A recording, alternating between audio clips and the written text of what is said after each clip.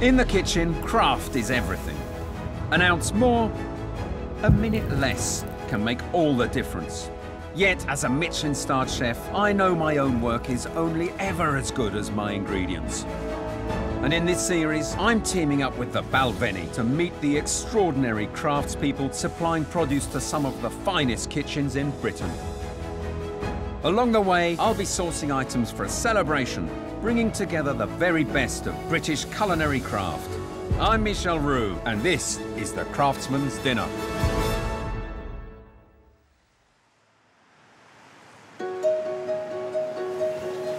All right, 1 artichoke, 1 lobster mousse, 4 stream, 2 veal. Bread pastry. Every chef knows that diners eat first with their eyes. It means that the right tableware plays a vital role in the theatre of fine dining. It can have a radical effect, not just on how a meal looks, but even on people's experience of how it tastes. It's why, for years, I've worked with the celebrated potter Naine Woodrow. So when it comes to sourcing a few rather special pieces for my Craftsman's Dinner, I know just who to call. I've been trying to figure out how many years it's been that I've been coming to your shop, Naine. It must be 30 years? Mid-80s. I've been here since 78, so wow. Mid-80s maybe. I actually remember the first glaze and the first pots I ordered. It was that... In the jade, we call it jade there. Yeah, special pots that I commissioned. With little lids on. With little lids on, yeah, which sometimes didn't quite fit. Which Mr. I told you. Mr. Picky, I used to say. Well, yes, you see, because it's important. That's always been my delight when you come into the shop, because right from the beginning, you know, we were two craftspeople talking together, working something out. Yeah. Naine's agreed to make a range of different pieces for my Craftsman's Dinner. For this particular commission, however, I have an added request.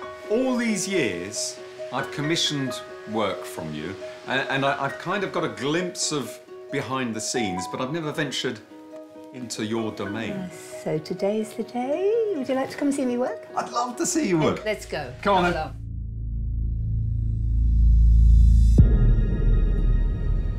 All pots start the same way, as a piece of clay on a wheel, shaped and styled by the potter's hands.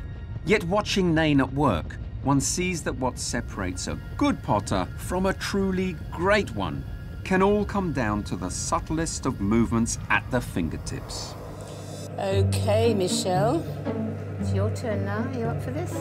Yeah, definitely. I want to go. Get your PD on. Yeah, I'm going to take my jacket off as well. Please. You will get a bit mucky. As a chef, I'm used to working with my hands. All the same, I'm intrigued to see how I fare with this rather different manual craft. Right, sleeves up. Sleeves up, OK. Everything in front of me, my clay is here, so Yes. dead centre. As close to the centre as you can possibly get it, and then hit it on. That's it. Now hit it down. That's it. Good. All right. Now plenty of water when you're centering, and a fast. No. Come on. Mamby like that. Oh, proper. Water, Oh, right. water, Lots of you water. know. Right. Foot on the accelerator. Oh, sorry, not the accelerator. Foot pedal. Foot pedal. OK. Down you go, and quite fast when you're centering. Keep your hands like this. Put your arms down on the edge of the wheel, would you? And then thumbs on top, and stop wobbling your hands. Keep them still.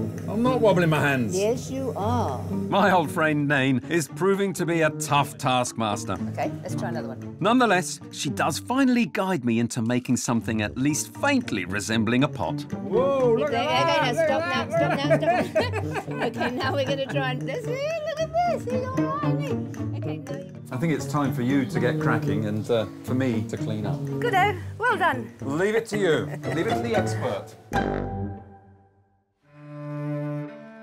As I leave Naine to start work on her creations for my Craftsman's Dinner, it's clear that it takes just a little longer than a single lesson to master this particular craft.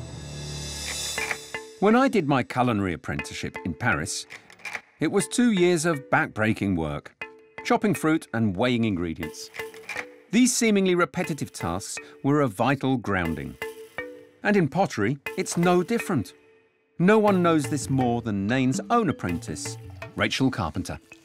I've been learning how to throw on the wheel, so my first task has been to throw 100 cylinders, making sure that they're all equal sizes, and then I throw them away.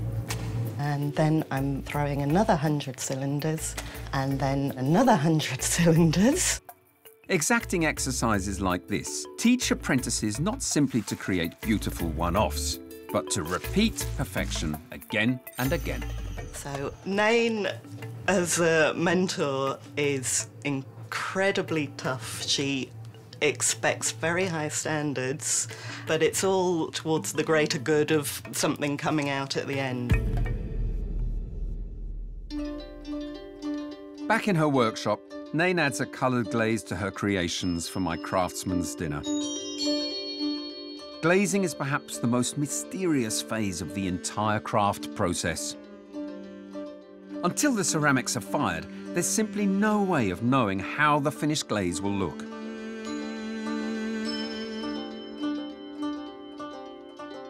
Left in the kiln overnight, the ceramics will be heated to over 1,000 degrees centigrade. So now I think it's time for a little glass. Yeah. With her work finished for the day, Naine joins me for a much-deserved break. It's good, isn't it? Delicious. I've had a great day. A really great day. What was your best bit? I think talking to the apprentice, and it brought back so many memories for me as an apprentice. I have very strong feelings about apprenticeships, and I genuinely feel that I learnt far more than a trade as an apprentice. I learnt life skills. They develop their own style, which is that's vitally important to me. I don't want to be copied. Yeah, that's very important. I mean, it's a bit like in cooking. You can teach the classic technique, but then you want each chef to have his own individuality, and that's very much the same with you. Here's to apprenticeships. The next day, I'm back to see how Naine's work has finally turned out. Hi, Naine. Hello, you're back. Good to see you. I'm back. Guess what's in here? You want to have a look? Of course I want to see. Let's go for it, hey? Nice one. By using multiple glazes on each piece, Naine has created a bold signature look.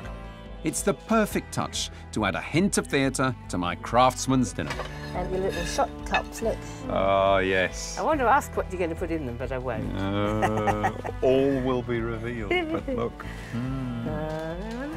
I'm so pleased that they really, really do look great. Okay. So next time I see you, we'll be at my craftsman's dinner.